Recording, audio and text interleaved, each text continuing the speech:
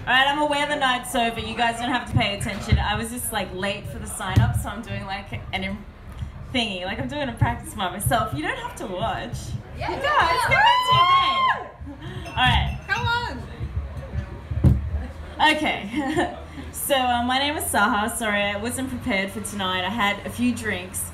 Yeah. So my first. Hey, come on, guys. Come on. All right. So my first joke is, I might be really crap, but I'm practicing. Okay. So my first joke is about Coke, right? Diet Coke. I get Diet Coke because you've got the caffeine, you get the buzz, but then you're being healthy. You're not having your sugar. All right, so in an alternate reality, there's actually a thing where there is Coke without caffeine. Sugar in it. I got Diet Coke because I want to be healthy. In an alternate reality, there's actually a Coke that doesn't have sugar in it and doesn't have caffeine in it, okay? Have you guys seen this Coke? No? No. Right, okay, well it's really popular in America. And here's the funny thing, in America, they actually label it with a gold label.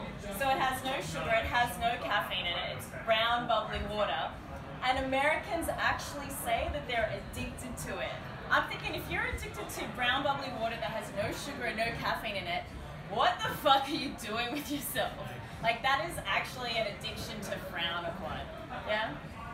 So I'm just thinking, talking about people that we frown upon, I was thinking about, I was driving to work and there's like a cyclist in the lane, taken up, like just deciding to get up that morning and inconvenience everyone driving to work. So I'm just like, what a dick. But the thing is, when we're driving to work, we decide we, sorry guys, I'm losing it. We don't want to kill this cyclist, right?